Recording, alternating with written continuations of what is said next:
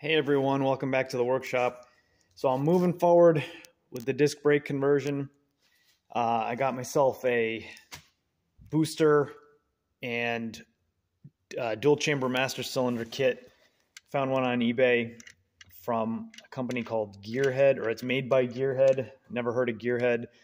But this looks like a pretty quality setup, and it was guaranteed to fit a 66 Buick Wildcat, so that's good. And I'd say it fits with an asterisk because yes, it will technically fit, but there's a little bit of customization you have to do. Not a big deal. So the booster comes with these angled brackets, which I think fit some of the mid-size cars. The Buick does not have a bracket. This is the original here. It's just flat. The booster is just flat against the firewall. So it comes with an adapter.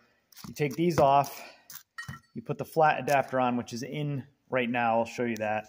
And then here's the dual chamber master cylinder with the combination valve. They give you the pre-made bent connectors here. This one's kind of nice. It's got bleeders built into it. I've never seen that before. That's pretty cool. And it looks a little more period correct. I mean, I know it's not exactly period correct, but the ones with that kind of the different sized pots is kind of looks a little more 1960s-ish. But yeah, I mean, it looks good. It's nice and heavy. This is a disc drum setup, combination valve. Yeah, so there's that. I'll show you what's in the firewall. All right, so here we are. Here's the adapter they give you that you got to use. It's flat instead of being angled. The booster goes through these holes, and it's unfortunate because the holes almost fit the firewall holes. Like, it's so close, but whatever. So I got this in. I had to drill, I don't know if you can see. So that's an original hole that bolts in. That's a new hole I had to drill, and then down here is the other original hole. So I did have to do 2 new holes. Not the end of the world. I didn't want to make anything really undoable. And I did weld my bolts into the bracket just because it makes it easier to hold it in place while you're bolting it in from the other side under the driver's seat. Word of caution is there's a little bit of wiggle room on the bolts. You know, they're a little smaller than the holes, and once you weld them in place, you obviously lose that wiggle room. So if you're not lined up correctly, it'll get a little tight. And I did have 1 or 2 of the bolts out of alignment, and I kind of had to hammer them a little bit one way or the other to get them to line up. So that was a little screw up on my part. I wasn't thinking, but it fits. It goes in. It's a little tight, but that's kind of good because it holds it in. It's not bolted in yet. It's just kind of resting there. So that's good.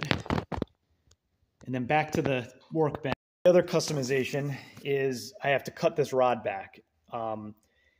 And I've already cut it. So it was originally, I don't know, maybe about that long. I cut it down so I could at least get it through the hole.